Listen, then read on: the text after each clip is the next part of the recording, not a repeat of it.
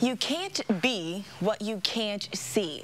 That was said by Marian, Wright, Edelman. And I'll be honest, the first time I saw this quote, it brought tears to my eyes. I thought about all of the untapped talent, potential, and greatness that is waiting to be awakened in our children.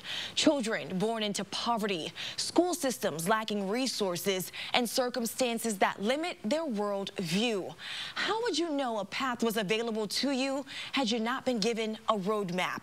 So as a society, we've got to make it a priority to level the playing field through education and exposure, whether it be through representation, imagery, travel, technology, or simply mentorship. We owe it to our future.